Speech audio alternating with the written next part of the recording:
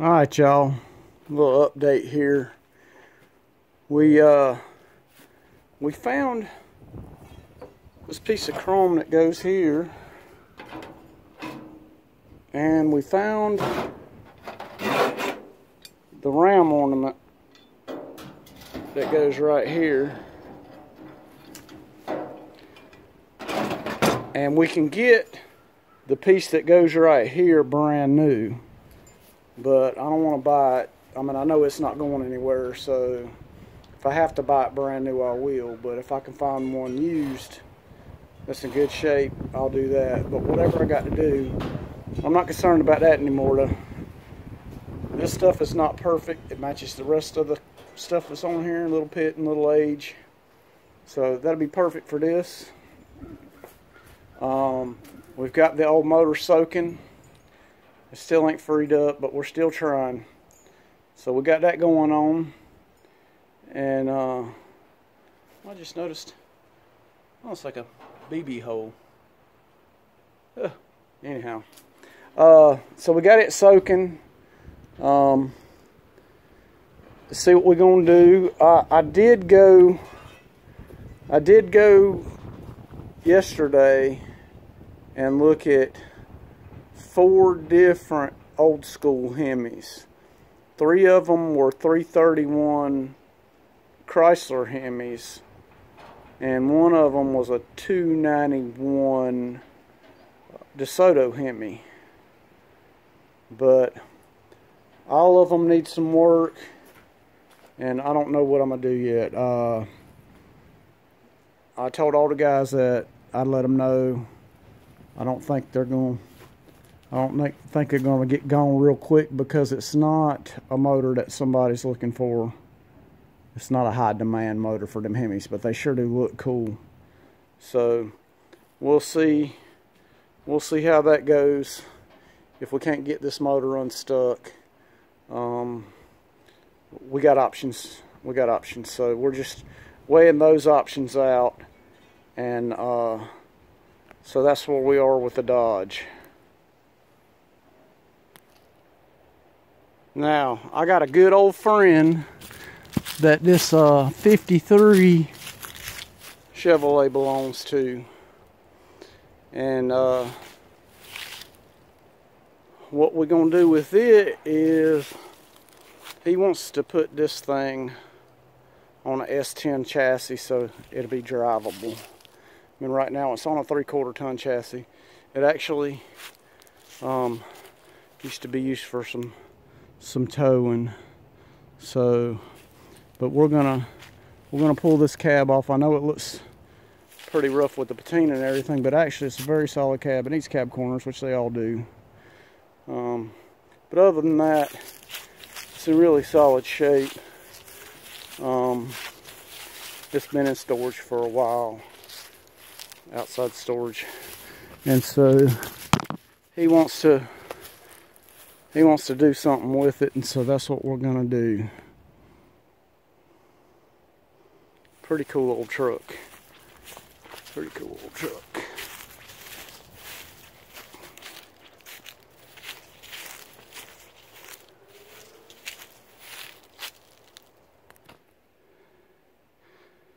So, in exchange for swapping the cab on that old truck, my friend has got a square body wrecker. It's I think it's an 86, and it had a 6.2 diesel in it, which he sold the motor out the truck to somebody that wanted a 6.2 diesel. But it's a really, really nice truck. It's got a Holmes 440 bed with a wheel lift on it, but it's motorless. And I had this 350 right here. This is an 86 up roller cam 350. It's a 4-bolt main. I built it with a roller cam, and it's got World Products street replacement heads on it. And I originally built this motor for a 68 4-wheel drive that I had. And I decided to go a different route with it. And so I had put it in my 67 rat rod truck here. And I know I get a lot of flack about doing a lot of different projects at one time, but when you do that, sometimes you back off and you change directions and do stuff that different than the way you had originally intended, and that's the way this truck went.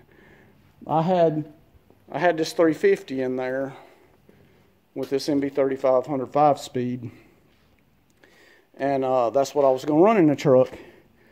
And then I started messing with these 6-liter trucks, or 6-liter motors, and I originally put a LQ4, which is the Yukon Denali motor, and I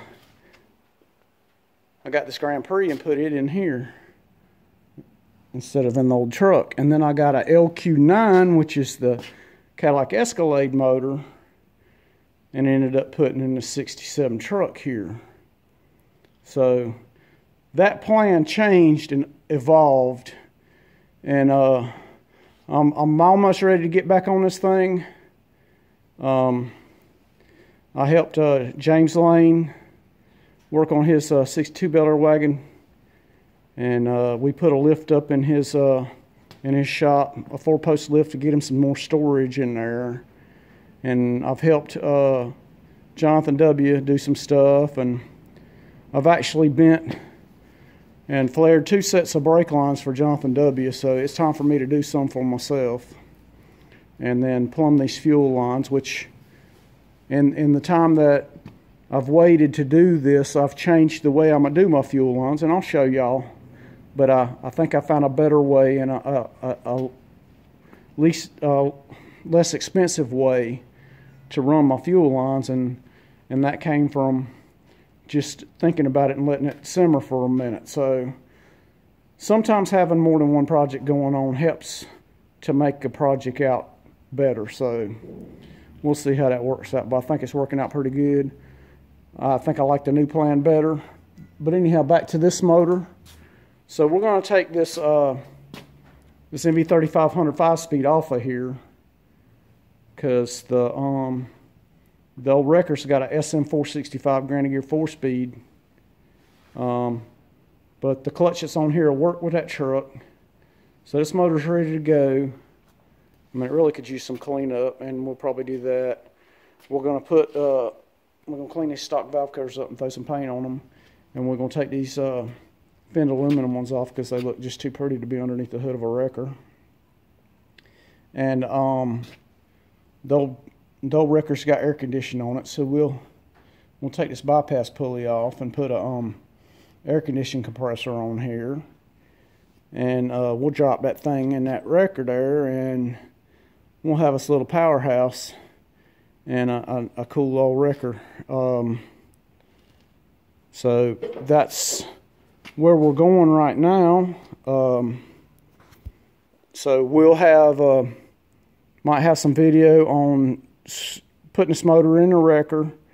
We'll definitely have some video of the chassis swap on that 53, and whatever else we got going on around here, which is going to be, it's getting ready to happen pretty strong here. We're going to jump back on this. We're going to build some fuel lines and bend up some brake lines. I need to get the rear end out of this. This is a 308 gear positive traction rear end, and we're going to put it in the 55. Along with, I've showed this before, but for you new guys, this is a 64 to 66 chassis, and so it'll enable us to have independent front suspension. We're going to run airbags, but they're not going to be used to drop and raise the truck up. We'll put it at one level and leave it there. But I already got the brackets and I already got the airbags. So I'm not going to put a fancy leveling system and compressors and all that crap on there. I'm just going to put the airbags on there and put some Schrader valves on it or whatever, so I can put it at a static height. And that way we can get a decent ride and a decent ride height on this truck and ditch this this straight axle. And it's gonna get this 6-liter we've been working on. And I don't know if I'm gonna put that MV 3500 behind it or if I'm gonna put a 4L80 behind it. I mean, I was thinking originally I'd put the 4L80 behind it, but I don't know. I love sticks, and so I might put this MV 3500 behind it. I just really hadn't decided yet, but we'll figure it out. And as I figure it out, y'all will see it. So that's a lot of what we got going on here. A lot of cool stuff. And it's going to happen pretty quick, I hope. The only thing that's going to slow it down is my internet. It's so slow that it slows the downloads, or the uploads actually, down terribly. That's the biggest drawback I have. My upload speed is horrible, and it takes forever. I mean, a good video of about a 12-15 minute video takes 3 or 4 days to upload, so it's aggravating. The work is actually going on a lot faster than what it seems like. It's just hard getting the videos up. I've got a video of us putting that me and James putting up that 4-poster lift, and I'll probably put that on sometime, or maybe parts of it, and mixed up something else. I don't know. I got a car show I went to a month ago that I want to get up for you guys. I've got all kind of content coming for y'all, but my upload speed is my worst enemy. So as I can get them uploaded, edited and uploaded, I'll upload them for y'all's viewing pleasure, and I'll keep y'all updated on what's going on around here. It's going. It's happening. I like it. It's moving along really well, and y'all hang tight with me, and I'll show it to you. Y'all stay tuned. Thank you.